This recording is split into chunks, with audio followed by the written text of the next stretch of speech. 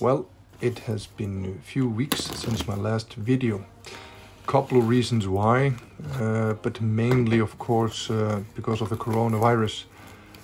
What happened is the price of the dollar went very high, increased almost 30%.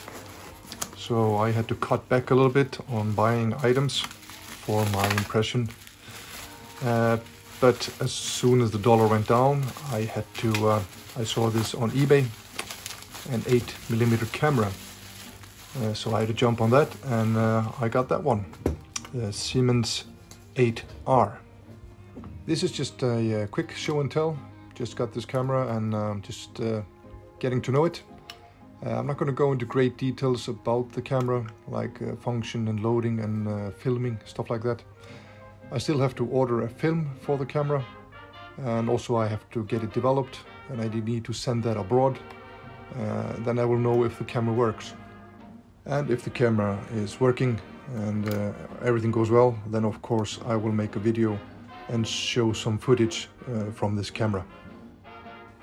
So like I said, this is a Siemens 8R movie camera, model 1939.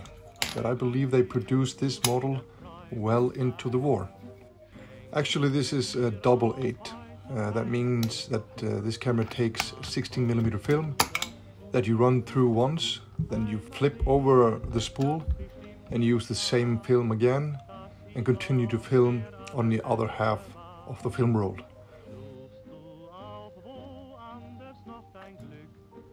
The camera looks great, and it's in good shape, and all the mechanics work.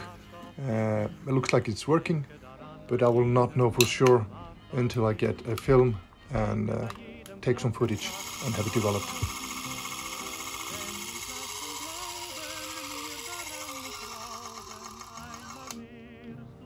For any kind of 8mm look footage, I have been using this 8mm app on my iPhone, but I wanted to get my hands on a period correct camera, so I think this Siemens camera is perfect for that occasion.